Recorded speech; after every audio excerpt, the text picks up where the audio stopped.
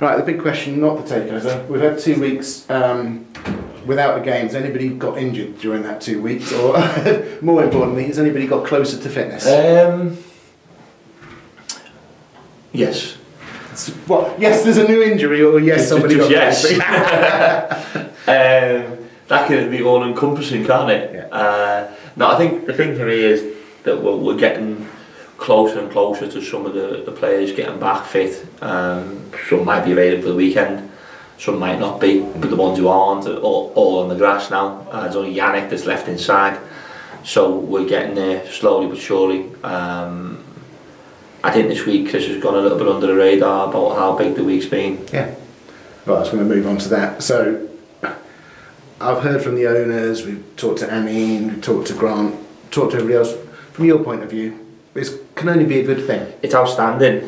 We've had so many conversations. In a weird way for us, even though I'm saying such big news, it was almost like we knew what was the next stage of the football club's development, and we spoke about it at great length at certain stages about what is the next step and how happy we all are with working with each other and what the journey may look like moving forward.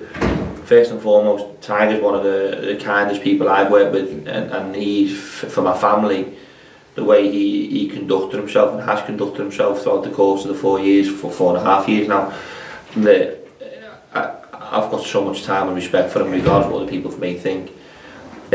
On top of that, I've worked with Horst and Barry and Alan and Eric for the whole period. It's probably the second season.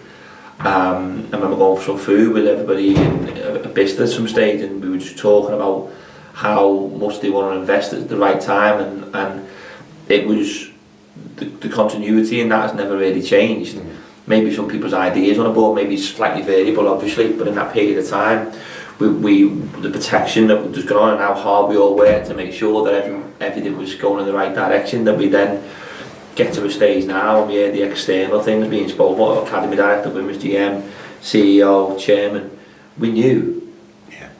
We didn't need anybody external to tell us. We know what is needed. The good thing about this is now is I can do less in relation to I can do more with what is important to us. Yeah. Now we have an infrastructure in place of people that are tremendous people and really excited about the next step of the football club's journey.